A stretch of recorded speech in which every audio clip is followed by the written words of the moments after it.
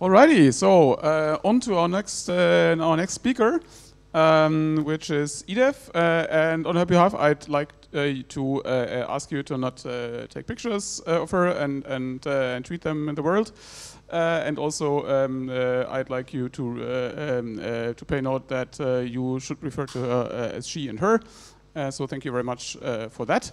And apart from that, she's here today to talk to us about NixOps. It's the limitation that she has run into using it, and the ways that she has found to do things better. Right? Off we go.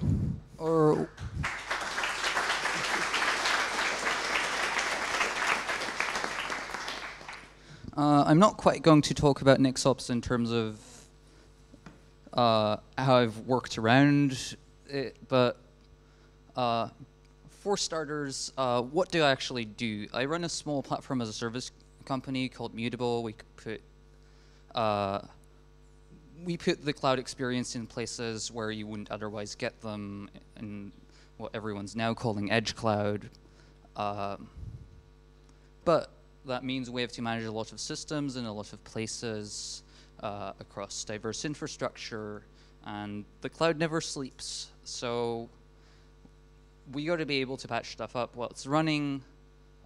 We can't really have non-atomic updates to things because that's an operational nightmare. So somewhere around 2 years ago, we switched everything over to NixOS.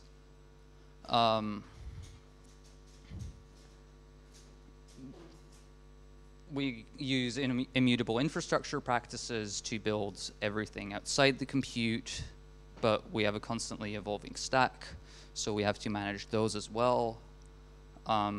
We try to solve problems at the lowest layer it makes sense for, so we have to integrate custom patches to all kinds of software, kernel patches, kernel modules. We have to integrate our system as closely, or at least we have to integrate our own software as closely with everything else as third-party software that we pull in. Like, we use console and things like that. We use a heavily modified Docker currently, but that's not such a huge problem if we're on NixOS. We run on diverse underlying infrastructure. We run on EC2. We're moving our control plane to Google Compute currently, but most of our targets are bare metal provided by telcos and places like that. So, and we have a lot of machines we're deploying to, so we can't have something where we're doing some significant amount of per machine work. So I was aiming to deploy our compute nodes, which run basically a Docker daemon, a bunch of magic of ours, and our own services, because our system runs on itself. So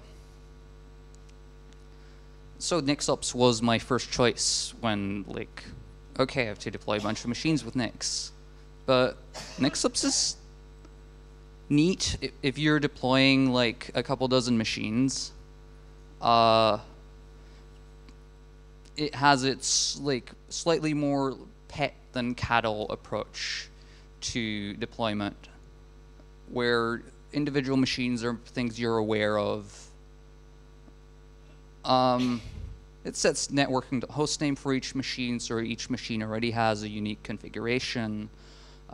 It sets etc hosts to contain every other machine, so every time you add a single machine or remove one, you're touching every machine you already have. You can do networking to extra hosts, is make force empty string, that works out.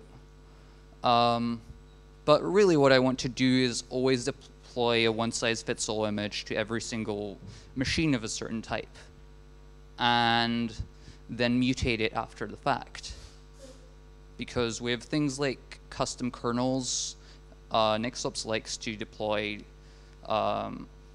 the pre-built AMIs that get built with every NixOS release, we have to reboot those right away if we deploy them. And there's no real automation for that. That could be done by like matching booted system to current system, etc., but it's not ideal. We also, in our bare metal targets, want ZFS support. There isn't much of that, but that was ostensibly patchable. Then there's support for things beyond role compute. So on AWS and Google Cloud, that's things like security groups, storage buckets. There's some support for those, but it's not very comprehensive. But the real kicker was not being able to use it in a distributed fashion easily. We have a variety of people deploying. We're working on automating, deploying our entire stack, but also just we can't have that state exist on a single machine. Everything about our system is designed to account for the failure of. So in addition to that, we want to target a lot of places, and NixOps has been slow to integrate targets. We are not super up for hacking on a Python code base. So what we ended up doing was handling the role compute resources with NixOps, with a couple workarounds for the issues we covered, a bunch of bash scripts around it to take care of things like adding a number of new machines to the cluster. And we ended up covering the we ended up running into the managing of non-compute infrastructure. We used Terraform for that in the past already. And Terraform is a tool for managing immutable infrastructure generally built from like pre-built images. So the normal approach when you use Terraform and like the entire HashiCorp stack is you pre-build AMIs running like Debian or whatever, and you apt-get and do horrible things and all that to make your thing work, and you bake that into an image and forget about all the horrible things involved in making it. And if you ever want to change the running machine, you throw it away and replace it with a new one. Which, sure, but in our case, we have customer containers running on those machines, and we do need to actually do hotfixes from time to time. Some of them are physical machines, so we can't just throw them away. But Terraform has a lot of good sides to it. It has great operator control. Ahead of like deploying a change, you can run Terraform plan, which will tell you, like, hey, we're recreating this resource because it changed in a way that we can't do at runtime. It has a good story for using it in a distributed fashion. You can tell it to back its state store with etcd or an S3 bucket, though that one's not super clean, but there are a variety of options that mean everyone can just run Terraform on their laptop and not clash with anyone else. It has rather pleasant integration with other tools, so I ended up using them together.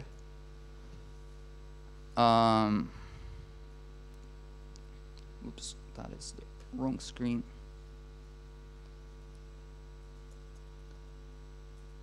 So that is not... Right. So Terraform looks like this. Basically, you have a resource abstraction, and you have outputs, which is all that matters to the Nix layer, really. So I just do some horrible things and poke inside its state files and get all of those bits out. And I use that to deploy everything that isn't that isn't like actual machines.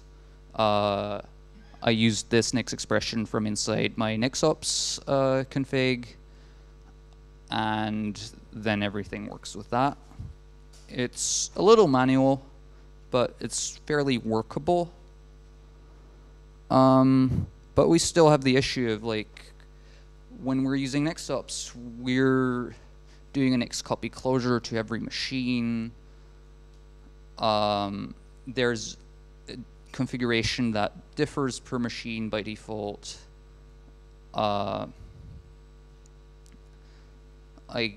Maybe there's something I'm missing, but I haven't seen any like significant integration with like managing a binary cache. But ultimately, what NixOps boils down to is kind of a fancy way of doing NixOS rebuild switch -- target host. And that's all we're really using it for at this point. So what I'd like to do and what I'm building is, we have excellent support for building disk images in Nix packages, well, in NixOS. So I build a single disk image per node type, and use that to boot fresh nodes when I'm like powering up new machines, or just like anytime I'm running a machine with a clean disk. So that gets turned into AMIs for EC2, Google Compute, like machine images, and for bare metal a netboot image that we boot over. Do not necessarily boot over PXE, but the netboot builder builds your entire everything into the init ramifest, so that's quite convenient. Once we have those machines up, we want to be able to change them without shutting them down. So every system image we build gets pushed to a binary cache, and then we just connect to the machines and tell them to run that. So for that, we in theory have to interface with a bunch of Nix bits. There wasn't a convenient Google a Google Cloud Storage C++ SDK. There's a deprecated one and one that doesn't have the right APIs. That's Google's thing, I guess. So I decided to, most of our stack is Go, and I'd have to bind Go to the C++ stuff if I wanted to really integrate it closely with our tools. That was not something I was excited about. So I ended up implementing most of the Nix store protocol and building myself something that roughly re-implements Nix push, but you can easily back it with arbitrary stores without having to write C++.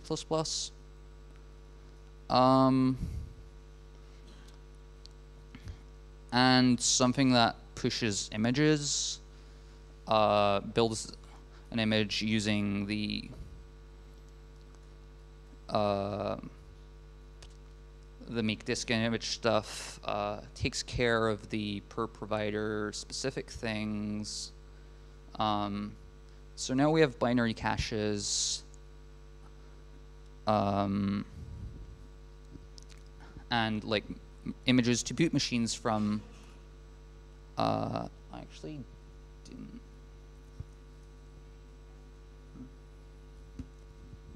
Sorry.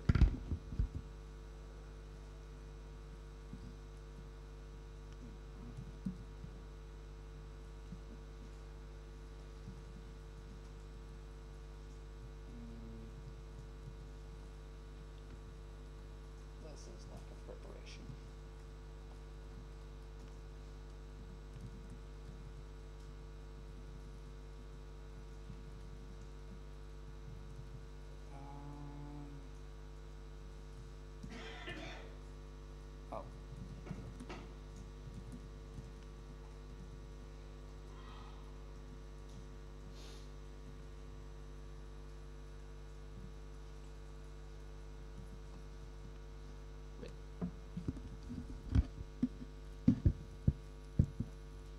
So I have this little thingy called nib, which takes like roughly anything you can execute commands on, and like will take care of, if you give it an Nix-store path for a system, of invoking that right. It's a ton of code because Go is terrible, but it's pretty easy to use. I have a little.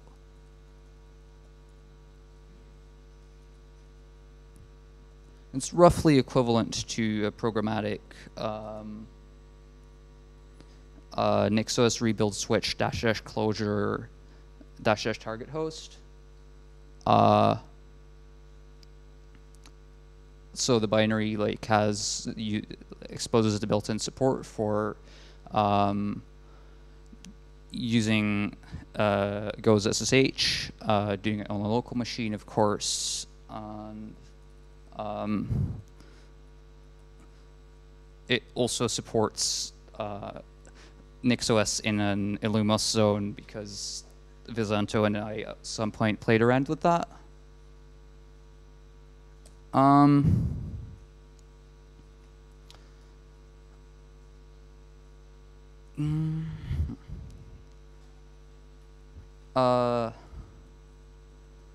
Our stack on top of all this is a bunch of Go services running in Docker.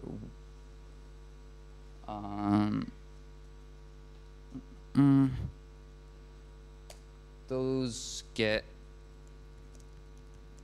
stuffed into a Docker container with this little thing called Nix2Docker.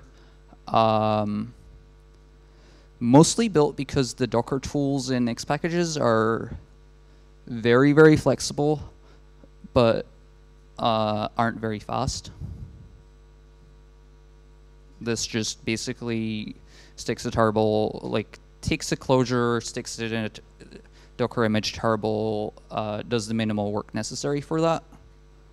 Our service derivations are built with something called GoX, which I would very much appreciate the Nix and Nix stuff for, because we use import from derivation to do dependency discovery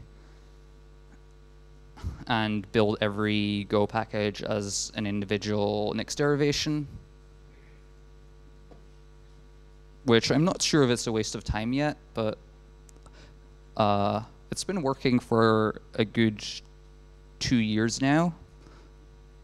So I think that it's all right. And sort of my future plans are like to like release that and make it into a polished thing. And for deploying our clusters, we're like working on more stuff that like has more awareness of cluster state, is aware of the subsystems it's deploying. Like we currently deploy Raft clusters like etcd and console with NixOps, and there's sort of the automatic joining stuff to build a cluster, like a logical cluster out of that at the layer of that software. That doesn't work out quite as well as having like your deployment software be aware of what it is deploying and what its state is. In general, we want like a more programmatic approach to it. We specifically want it to work in a distributed fashion, so there's no state that's on any single machine. And at some level, we need a stateful approach because we can't reboot running stuff freely. So I'm sort of working on a plan where I look at booted system versus current system, figure out whether I can upgrade the system on a given machine without like losing the ability to load kernel modules. And I'm still working on like a plan for doing CI for all this, but I'm hoping that's easy enough. And sort of our long-term plans are probably sort of changing how we use NixOS, because systemd has been giving us a lot of problems in container context. So I've been playing with building something on top of the S6 stack, which is an approach to service supervision that is a little more Unixy, and I hope will be very nice with Nix. But yeah, I think that was most of what I wanted to talk about. I'd have had more demos, but my laptop SATA cable failed, so yeah, questions time, I guess.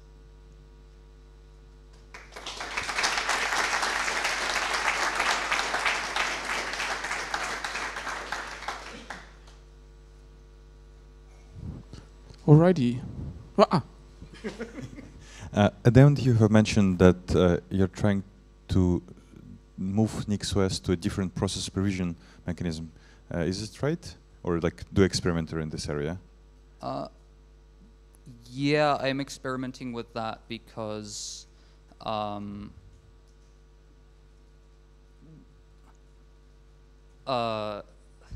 like systemd's job scheduling system is like very surprising at times and duplicates a lot of like what we do on the NixOS modules end of things. What is the name of the other one you're trying to use? So S6 is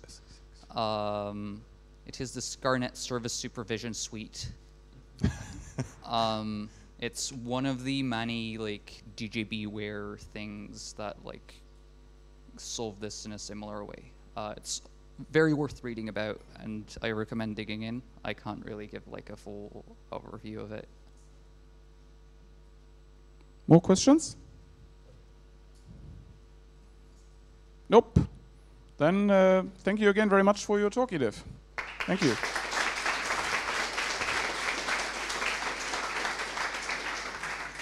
So next up, again, 30 minutes of